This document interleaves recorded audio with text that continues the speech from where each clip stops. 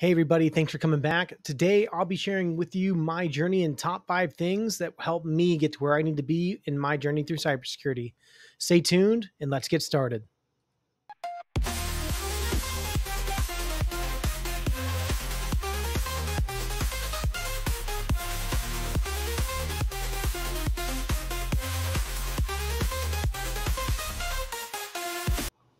Hey everybody, welcome back. Ginger Hacker here. Wanted to kind of quickly do a quick little video to kind of start a new, hopefully, video series I'm going to be starting to go to here in the next few weeks.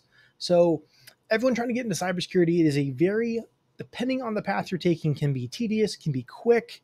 I wanted to start doing some small videos, probably ranging around between maybe 7 to 10 minutes, where I plan to go and actually talk to, which to me are going to be a few colleagues and friends that are currently in IT roles, and kind of ask just a basic quick 5 questions of kind of what they would ask or what they would love to give advice for when it comes to breaking in and getting into cybersecurity.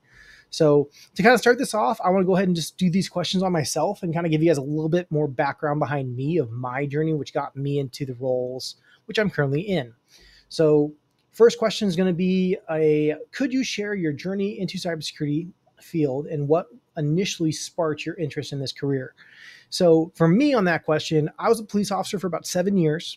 I've been in the military now for going on 15 years. And I was starting to kind of get a little bored and taxed out with law enforcement. It's a great profession. You get to give back to your community. 100% support our men and women in blue. Thank you guys so much for your service. And I'm in the military currently in a cyber protection team role. So oddly enough, doing that more and more training I got to do, I learned and I kind of realized I really enjoyed cyber work. I was a cyber threat intelligence analyst. So what I got to do is kind of build and work off of threat profiles for certain threats or groups that would be targeting the DoDN or Army networks, US and abroad in some of our UCOM locations. So as I progressed slowly on that, I had a few good mentors who are like, hey man, like you should come jump into cybersecurity. You should really look into it. I realized from my time as being a police officer and leaving as a detective, my analytical skills and ability to communicate and ask certain questions and figure out why was very solid. I was very good at digging into questions, digging into, okay, well, why is this happening? And then providing a solution of how it did, or going and asking the right questions to get the answer I needed. So that slowly progressed, and I slowly began to kind of start my path, which for me took about a year. So I needed to go and kind of learn the lingo, do a little bit of knowledge gap because I had a criminal justice degree. I didn't really have anything to do or know on cybersecurity. So how my path took me is I went back to school. I obtained a master's in cybersecurity from Grand Canyon University. Certification wise, I picked up a few open source certifications from the military I was able to attend. My CompTIA Security Plus, which I call the gateway cert to IT and cyber. It's going to teach you a lot of general basic lingo, terms you should know, security baselines. And for most government jobs, it's going to be 8570 compliance, which I know has changed to a different term, but I always refer it to 8570 compliance. And what that does, it allows you to be on a government's work computer or network. And lo and behold, now going on about 3 years later, I began to start my interviews and kind of start that process. And I picked up my first job working for Department of Homeland Security as a senior information security analyst. And then roughly a little under a year after that, I was picked up by a financial institute I work for currently. I'm still as a senior information security analyst, still currently in the military doing my duty there with my cyber protection team when I can. And, but yeah, that's kind of how my path kind of took me there. I wanted to kind of get the break lifestyle of going into office. I work 410s. I get a 1-day remote day. It's pretty awesome. I very much enjoy it. All right. Question 2. What does a typical day look like in your role? And what are some of the most challenging aspects of your job in cybersecurity? So the way I start my day is I get into my work pretty early. I'm up by 5 and I'm in the office on my in-office days around 6. The way I start my day is I open up my email. We have a group mailbox as well. So I'll kind of go through there, see if there's any kind of like immediate ad hoc or kind of quick acting things that need to get taken care of. We do stand-up meetings periodically throughout the day and just throughout our team to make sure everyone's getting everything they need to done. If anyone needs any help with anything. And then I am currently at a tier 1 level. So pretty much what that means is we have our SIM and our SOAR that does logging and analysis, which we do all of our cases on. And as soon as a case or some type of detection fires, I grab that said detection and then I work it like normal. So some cases, depending on complexity, can take anywhere between 15 minutes to an hour, depending on the complexity of it. Sometimes we'll have to reach out to additional teams for deconfliction, or reach out to our tier 2s and tier 3s, depending on the complexity of the case, if we need assistance kind of closing it to determine if it's malicious or not malicious. And ideally, that is my day. My normal work day, which is a 10-hour day, I would say I work roughly between about maybe 15 to 25 different cases. So, and this can be a mix between web proxy, Kubernetes, GCP, Azure, like tons of stuff that can kind of just come across our plate. So it's a nice wide plate of kind of certain rules and detections that we look for. And yeah, that's kind of like my day to day when I get to go into the SOC. So Security Operations Center. So let's move on to question 3. So advice for aspiring professionals. For someone looking to start a career in cybersecurity in 2024, what skills and qualifications would you recommend for them to focus on acquiring? So when it comes to becoming a cybersecurity analyst, there's a lot of things I think people think of when it comes to moving into a new role. There's going to be that aspect of it's a really big change, and you need to make sure that you understand a good baseline of what you're talking about. This is simply even small things such as learning different terminology and lingos. For all my military folks out there, it's learning all the acronyms. Once again, in cyber, there's also plenty of acronyms you'll be learning and getting into. Some can argue, I'm a coin flip on this kind of when it comes to certifications.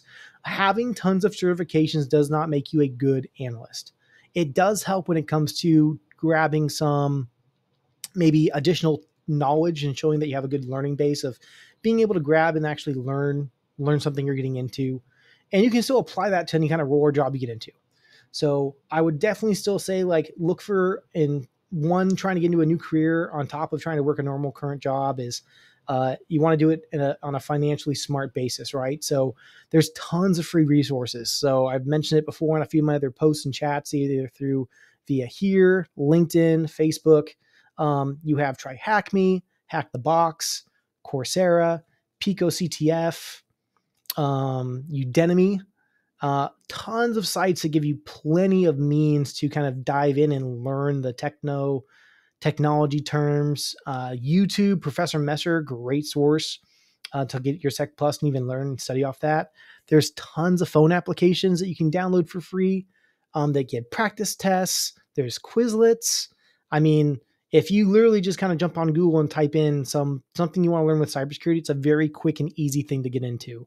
So my challenge to people, though, would just be time management. Trying to find time to learn and get into this new skill is going to take time away from family, activities you like to do. Maybe you're a gamer, you like to game when you get off your day, and working a 8-hour day and then coming home just to go study for another 2 to 3 hours in a new career or skill that you're trying to pick up can be pretty daunting and hard to do.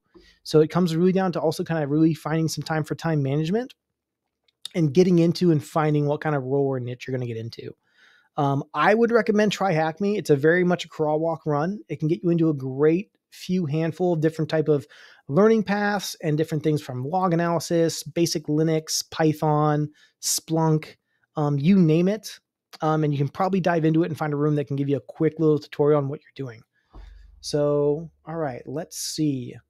So for learning and development, how do you keep up with the rapidly evolving landscape of cybersecurity threats and technologies?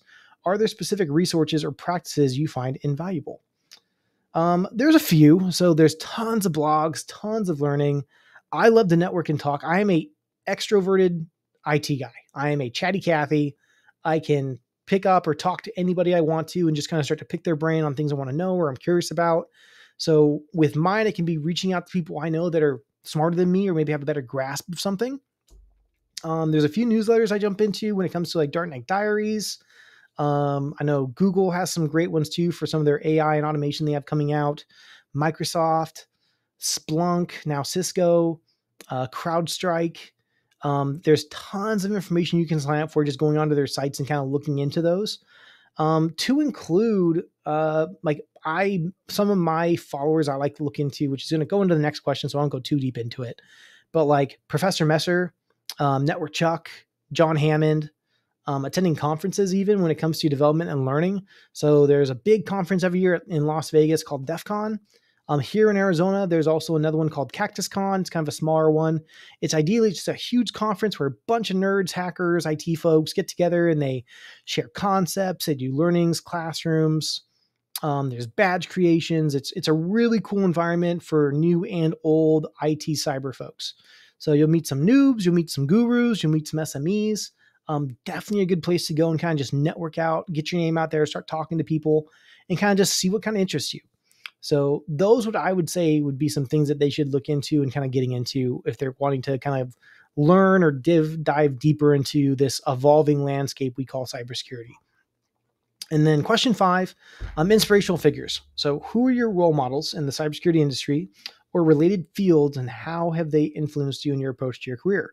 So the father of all father ginger hackers, John Hammond, huge shout out. Got to meet him in this last DEF CON, fanboyed out a little bit. But I think some of his work he does is fantastic. So, and kind of seeing, and then same thing for Network Chuck, Professor Messer. I have a few of my military mentors that have kind of gotten me to where I am today as well with conversations, positive reinforcement. It's ideally who's going to be there to help push you, or kind of who are you going to look to as a mentor or motivator to say, wow, I really like what that person is doing. And if I could ever get to that level, that would be fantastic.